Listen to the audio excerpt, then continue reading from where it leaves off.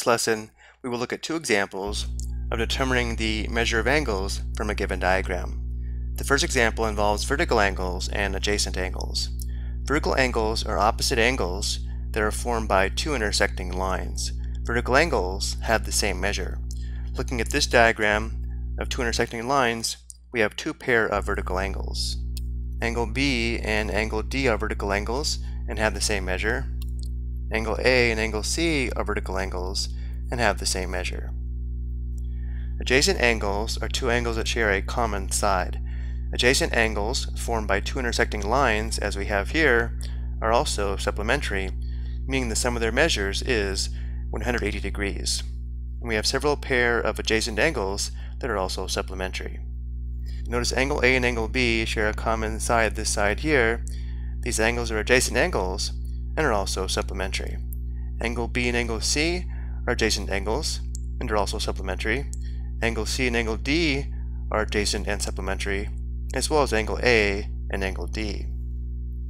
Going back to the question, notice angle X and angle Z are vertical angles, as well as angle Y and the given angle that measures 76 degrees. And because vertical angles are equal in measure, the measure of angle Y must be 76 degrees.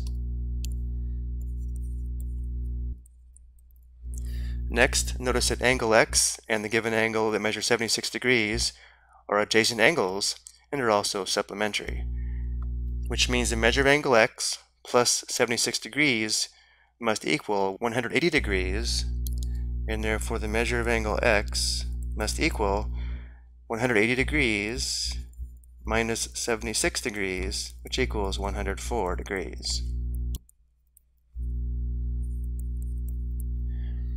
Finally, notice angle X and angle Z are vertical angles and therefore have the same measure. The measure of angle Z must be 104 degrees. Let's look at the second example. Looking at the diagram, notice how we do have a right angle here. Angle KVM is a right angle and measures 90 degrees.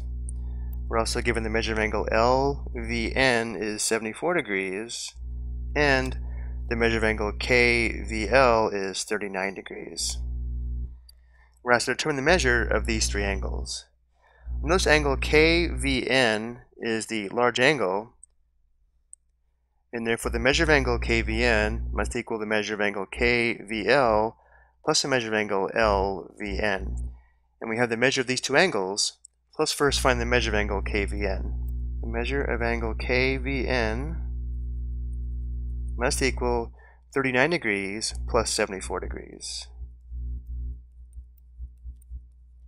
which is equal to 113 degrees. Next, let's find the measure of angle MVL. Notice angle MVL is this angle here. If we focus on the right angle, angle KVM, notice how this tells us that angle MVL and angle LVK are complementary, which means the sum of the measures of the angles must equal 90 degrees. And therefore the measure of angle MVL must equal 90 degrees minus 39 degrees. So again, the measure of angle MVL must equal 90 degrees minus 39 degrees, which equals 51 degrees. To check out work, let's label this angle.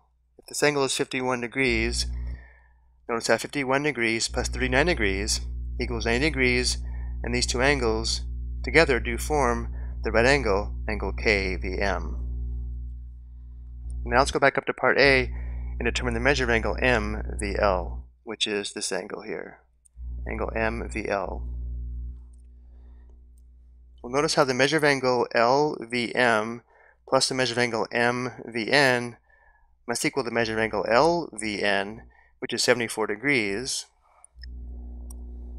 and therefore the measure of angle MVN must equal 74 degrees minus 51 degrees. Well, 74 degrees minus 51 degrees is equal to 23 degrees. And therefore the measure of angle MVN equals 23 degrees. Let's go ahead and label this and check our work. if this is 23 degrees, notice how 23 degrees plus 51 degrees equals 74 degrees, which is the measure of angle LVN, this angle here. And therefore, our work is correct. I hope you found this helpful.